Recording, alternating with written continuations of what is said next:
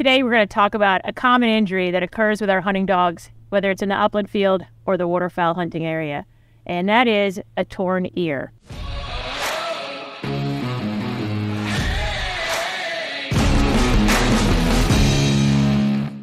I'm certainly not a veterinarian, but I've taken many lessons from my veterinarian how to do some quick fixes in the field to help get my gun dog through their injury prior to having to go to the vet, or if it's a minor injury, how to do a quick fix for them in the field.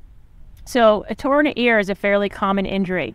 It can occur with their ear just scraping by a briar, a barbed wire fence, or another dog. And with a dog that has ears that flap down like this, their blood vessels are very close to the edge of their ears, to the outside of their skin.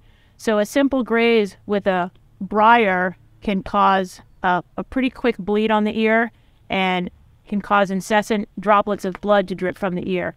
Well, what are some signs that I look for that I kind of figure out if my dog has a torn ear? I might see them from a distance shaking their head or tilting their head in the field. Certainly I will see dry blood around their shoulder area, on their collar, or driplets of blood on the ground. That's a sure sign to me to stop hunting and check out their ear and find out what's going wrong.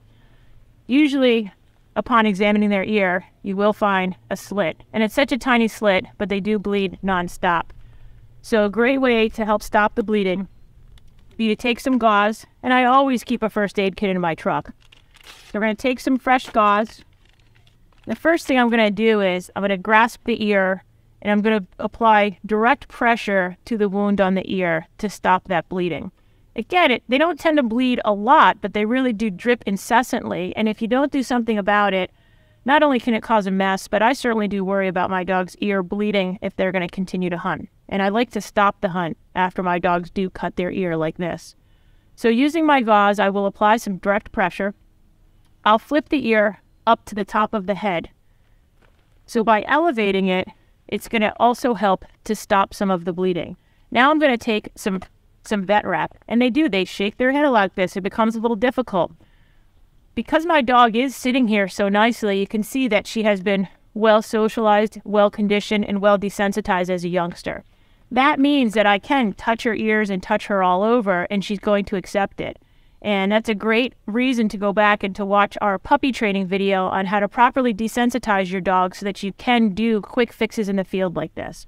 So again, we're going to stop that bleeding. We're going to wrap the ear up to the top of the head. We're going to take our vet wrap. Almost like she's going to look like she has a toothache, we're going to wrap her ear up to the top of her head. Now, because I'm going to be going underneath her throat area, it's very important that I don't go too tight around the throat area.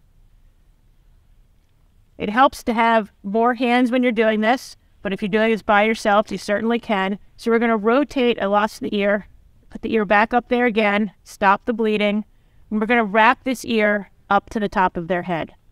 And I'm going to wrap around and around, again, being careful not to go too tight around their throat.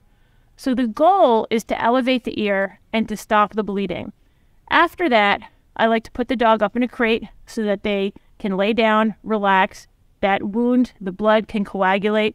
And if the wound is deep enough, they're going to go right to the vet. If it's a fairly superficial wound, then I may change this dressing and have them wear this headband like this for a day or two until the wound heals. So torn ear, really common injury with our upland dogs. And this is a great fix to stop that bleeding.